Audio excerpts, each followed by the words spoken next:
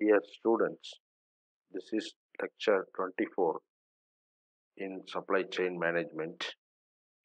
First, let us discuss the questions of the last lecture.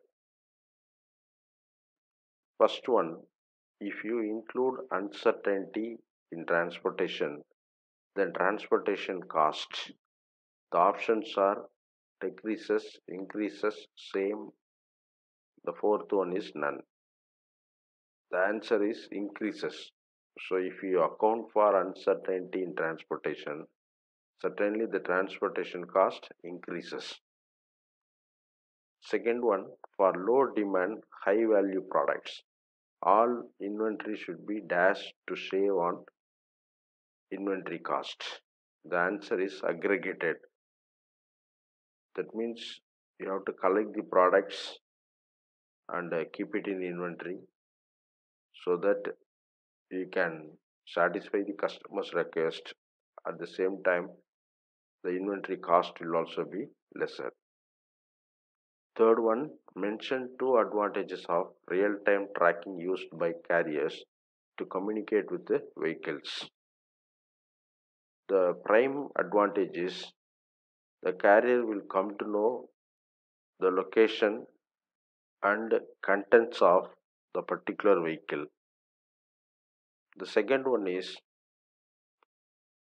accordingly the carrier can plan the immediate next steps in transportation so that it is useful to maintain the responsiveness with a low cost. The next topic is the role of sourcing in a supply chain. Sourcing means how and where you get the products or raw materials or even part of the products or services, etc. So, purchasing, also called procurement, is the process by which companies acquire raw materials, components, products, services, or other resources from suppliers to execute the operations in supply chain management. Sourcing is the entire set of business processes required to purchase goods and services. For any supply chain function, the most significant decision is whether to outsource the function or perform it in house. First, let us understand what is sourcing. Sourcing is nothing but purchasing the products or raw materials or components or services or any other resources from suppliers. If you take a supply chain organization, for example, Amazon purchases the products from various suppliers and it satisfies the customer's request. But in some other supply chain management, they may produce or manufacture some of the products also. If it involves manufacturing process or production, then they may need raw materials and these raw materials have to be received from the different suppliers. Suppose if the company involves in fabrication or assembling, in that case they may get the components from various suppliers. And in addition to that, various kinds of services. It may be information technology service or transportations or any other delivery services, whatever it is. So all these things are discussed under the topic of sourcing. I think now you understood what is sourcing. So sourcing is a process which includes lot of activities required for purchasing goods or services. So once you understand what is sourcing, the next question is whether we have to go for outsource the function or perform it in-house. So we know what we mean by outsourcing. That means we are asking the third party to do the job on behalf of the company. In-house means the functionality is performed by the company itself. So let us understand what is outsourcing. Outsourcing results in the supply chain function being performed by a third party. So the company gives the functionality to the third party to execute. Outsourcing is one of the most important issues in facing a firm,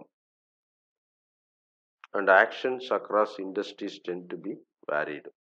Outsourcing is a important and significant process in any firm or company because it will affect the profit, that is supply chain surplus of the firm, and also the quality of the product and reputation of the firm.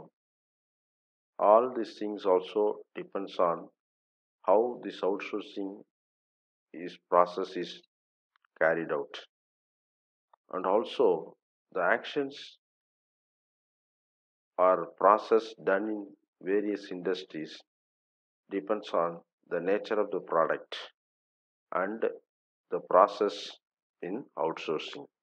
For example, in automobile industry, the outsourcing process will have certain sequence of steps, and in software industry, the outsourcing process may have a different kind of procedure to be followed because the nature of product is different, and also the quality assessment and cost involved, all these things differ from one industry to another industry.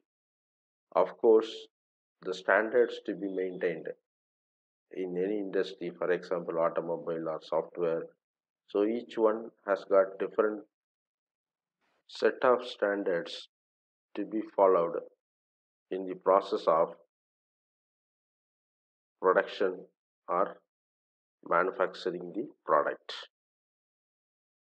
Let us clarify the distinction between outsourcing and offshoring. A firm offshores a supply chain function if it moves the production facility offshore, even if it maintains the ownership.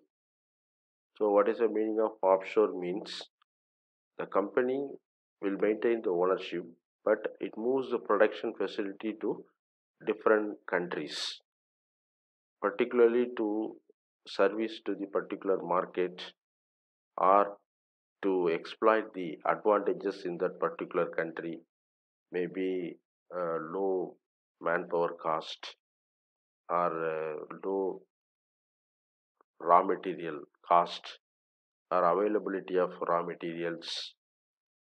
Like that, a firm may move the production facility to any other country due to many reasons, but it maintains the ownership. It is called offshores. In contrast, a firm outsources if the firm hires an outside firm to perform an operation rather than executing the operation within the firm. So now, what is the difference between offshore and outsource? Outsource means the firm hires an outside firm and it is asking that firm to do operation on behalf of the company. It is called outsourcing. For example, Apple company headquartered in California, USA, it has established offshore companies in Ireland to exploit the tax advantages in that country, Ireland. So this is an example for offshore.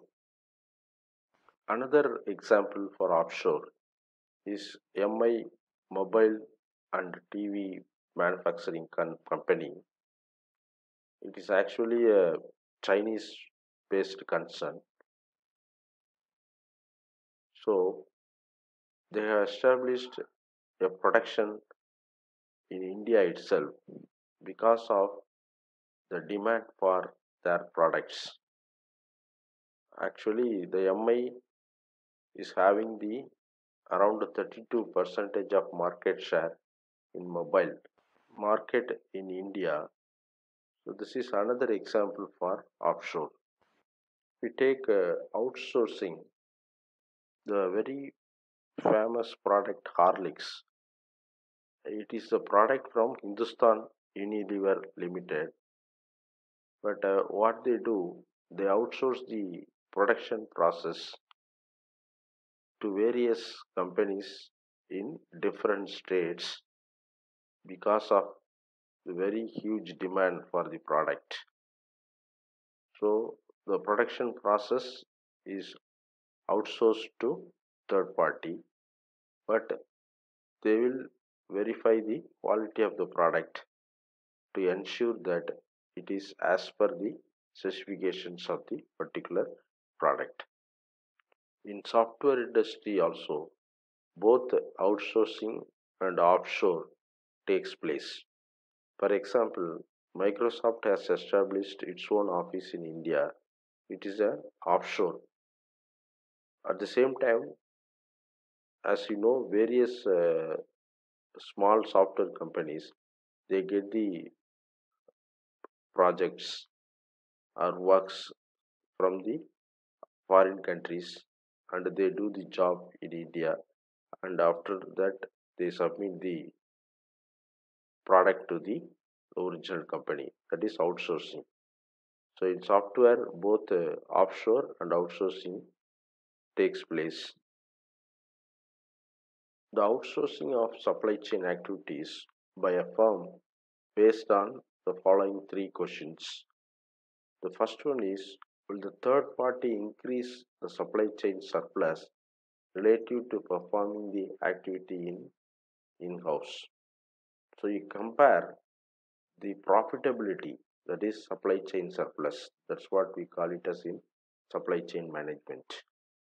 So whether by giving the job to the third party, will it increase the profitability or supply chain surplus when we compare to perform the same functionality or same activity in-house? That means by the company itself. So you compare the supply chain surplus of both, then you choose the better one, that is whichever gives the higher supply chain surplus, that is higher profitability. That is the real choice, isn't it? Mostly we go for higher profit only. So you compare with these two, in-house and outsourcing. So whichever gives higher profitability, you choose that one. The second question is, how much of the increase in surplus does the firm get to keep? The meaning of this point is, how much of the increase in surplus the firm will keep it for that particular concern, because the supply chain surplus or profitability, it is to be shared by all the parties involved in the supply chain management system.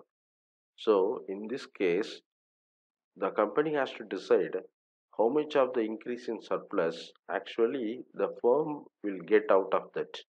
It may be 60% or 50% or 40%. It depends upon the nature of the product and particular industry. The third question is, to what extent do risks grow upon outsourcing? Certainly, outsourcing involves some risk also, particularly in quality. We have to ensure that the quality of the product is as per the requirements of the particular company. Second factor is cost, whether the cost is as per the agreement established between the two companies. So certainly the outsourcing involves some risk in terms of quality, cost, and delivery response time and process involved in manufacturing the particular product. So the company has to ensure that all these things are followed by the third party, so that the company's total product also is as per the specifications, so that the outsourcing will help the company to get more profit and to maintain the reputation also.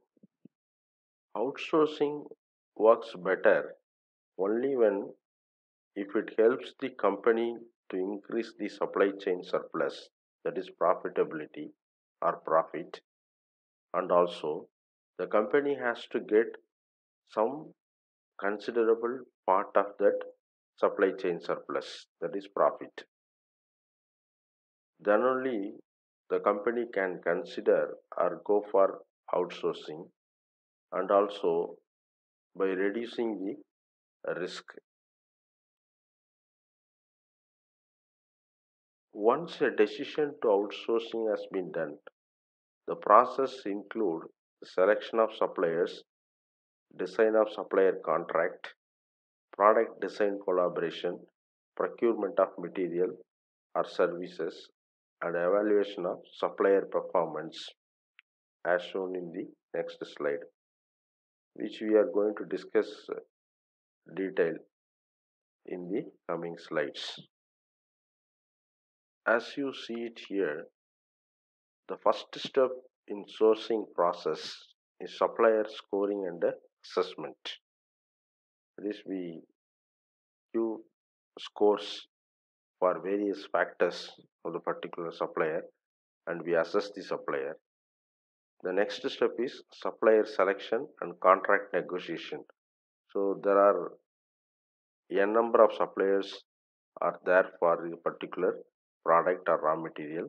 Then we have to select from that list and establish a contract between the company, and then design collaboration, that is both the companies join together to design the product. Then procurement, that is actual purchase. Then finally sourcing planning and analysis. So we are going to discuss all these steps in detail later. Students, answer for these questions.